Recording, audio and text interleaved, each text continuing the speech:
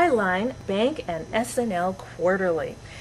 This is a quarterly report that talks about banks and savings and loans. If I take a look inside, it's arranged state by state. So if I wanted to look up Vancouver, Washington and see what banks are based here, now this is their headquarters, if not covering branches, I can take a look and go, oh, they have the First Independent Bank.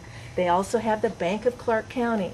And then for each of those banks and every other bank it covers, it lists a whole bunch of numbers all along here talking about their earnings, their loan exposures, their capital assets, adequacy, and their liquidity. What this is good for is if the market is not going well, banks are kind of in trouble, and you want to make sure that your money, wherever you put it, is someplace safe. You want to look up your bank. And Highline is really the main place to look that up. So in order to actually read the numbers and what they all mean, it has a great introduction explaining about it. So that is something you'd want to take the time to read through. But this is the Highlines. For those who know the old name, it used to be called Sheshanov. Bank and S&L Quarterly for savings and loan.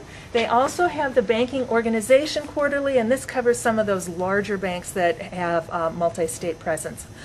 And they are next to each other on the shelf in the reference section, 332-1097, Banking.